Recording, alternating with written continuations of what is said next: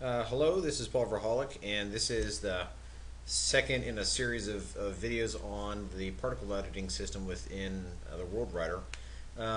This next iteration actually adds a few new features. Specifically, when we import a particle system or add a particle system now, we can actually create different types of emitters, or add it as a different type of emitter. Let me go ahead and get started and just I'll start narrating as we go along. So I've got a couple of existing particle systems created, fire and smoke, and so let me create one that's based off of the fire particle system. If I look at this, this is just a pretty simple little system that's got minimum size and start and stop sizes here are all the same. And I did that intentionally because I just want to show the various emitters. When I build that and I click on Add to Scene now, you can add not only as a point emitter, but now with a timed emitter, sphere emitter, box emitter, and a quad emitter. Let me explain what each of these are. With the point emitter is very simple. It has a continuous emission. It says particles per second, 100 particles per second. I can enable it or I can disable it. With a timed emitter,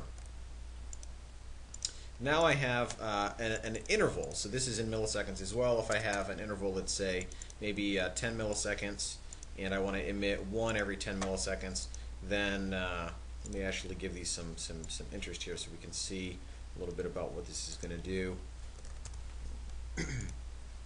So what this is doing now is just emitting at horizontal velocity. Let me just add a little bit of horizontal velocity to give some interest to this little fire plume.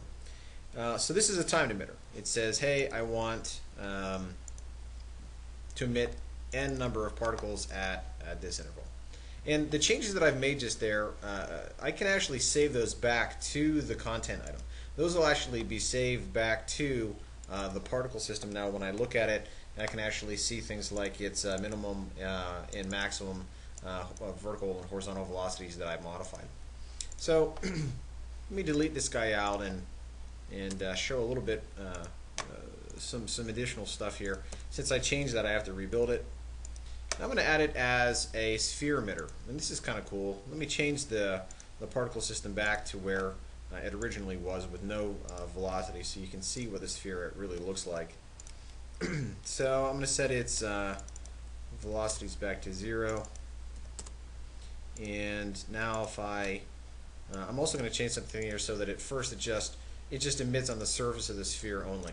So here I'm going to set my interval down a little bit lower, and I'll create maybe 10 particles.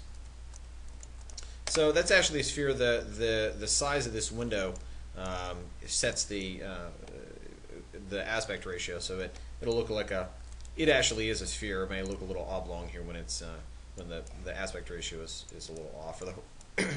So anyhow, that is the sphere emitter. It's just these little fire particles emitting on the surface of the sphere. If I change that surface only flag to false, then it'll emit all throughout the sphere. Okay, just randomly selecting a altitude and an azimuth within the circle, within the sphere, and then a random distance between the origin and the radius. So I can change things like the radius of the sphere. Let me change it. I can make it a much bigger sphere or a much smaller sphere. And that's it. I'm emitting from within a sphere. Now, obviously, if I added some sort of gravity that pulled everything down, this is just a static example. But I can make this a very interesting particle emission system just by adding a little bit of rotation or velocity effects in there. So what I'm going to do now is just change the altitude. If I don't want a full circle, maybe I only want a half a circle, then I'll change this to just pi instead of 2 pi. And now you can see, and I'm still emitting just on the surface of the sphere, but now it's a hemisphere. And likewise with the azimuth, I can actually cut down the azimuth. So now this is only going to be a quarter of a sphere. And let's say I do 2 pi. All right, we're going to see just an edge or the section of the sphere being rendered because of the azimuth. And that's pretty cool. So we can actually get altitude and azimuth you specify, and it'll randomly select their minimums and maximums. So I want the full sphere again. Here we go. Now both of them are 2 pi, and it will render an entire circle. So if I only want one half or the other half, I can do some min and max altitudes. Okay, so that's the sphere system. I can also render within a quad, within a box. So with the box emitter, let me jack this up a little bit. The box emitter is an axis-aligned bounding box, and likewise, I can do a surface only, and I can emit just on the edge of the box. Right now that's off, so I'm emitting inside of the box as well. Let me change this a little bit. This lasts a little longer, and I'll change this to surface only, and now it'll emit just on the surface of the box. I'm really just having these stay static, all the particles stay static, just so that you can see that it's actually, generating on the within this the sphere or box. But obviously, this is just a way for us to create volume and emit within a volume instead of just emitting out of a single point. Last piece that I want to show here, I can do the size of the box. The way that the size works, the size is based off of the radius of a bounding sphere. So if I say the size is 10, then it's the 10 units is the radius of the bounding sphere that the box gets created out of. So that box then can contain a bounding sphere with a radius of 10, and its position I can move around and say, all right, well, I want you to be, 40, and you're up in the sky. Okay, so that is a bounding volume or bounding box emitter.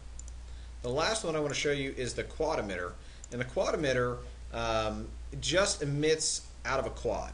Okay, so here, let me change this again so that my interval is a little bit lower and my particles per interval are a bit higher.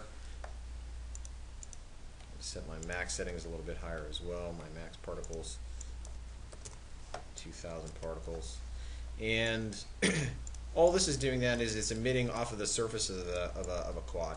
So I can change the direction that the quad is facing, forward, backwards, left, right. Back, left and right, of course, is just the orientation, and it's going to look identical. It's just what's the normal, where is it actually facing, and up or down. So here, if I wanted to make it look like it was raining a little bit, or this is raining fire, let me put this up in the sky a little bit, and I can change its width. So if I don't want it to be just a square quad, I can change its width and its height. So the height is right now the height is 60 and the width is 60. But if I want the height to be half that, then I can just emit out of this sliver. When I emit out of just that slice, then I can make it, let me actually make it look like a sheet.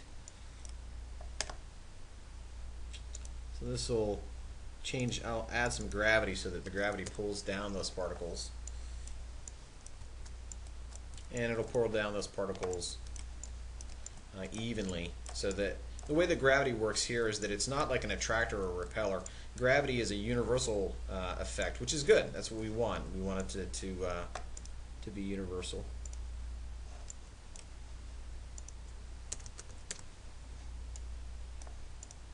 Just change some settings here, make it look interesting. So now we're emitting from a quad, and since that quad is not fixed as just a square, it can be a rectangle, then I can actually make it look like a sheet of smoke or a sheet of fire or something coming down from that